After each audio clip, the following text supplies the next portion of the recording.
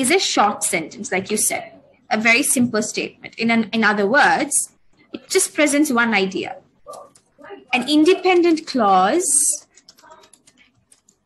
is a simple sentence. Any independent clause, like the one I just showed you, the moon shines brightly.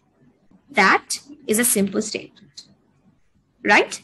So in your primary grades, the first time you started writing sentences, you definitely must have written all simple sentences. Yeah, the children played outside, the moon shines brightly, the sun rises from the east, all of that. Get it? So these are independent clauses. A compound sentence is when you add two independent clauses together using a conjunction. Okay? Using a conjunction.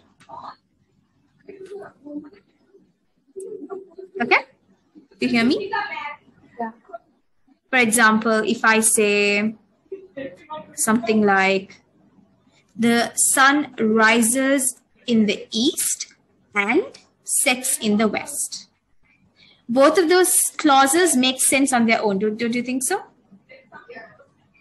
Yeah. They make sense on their own. But if I connect them using a conjunction, it becomes a longer sentence now. That's what you call a compound sentence. Okay?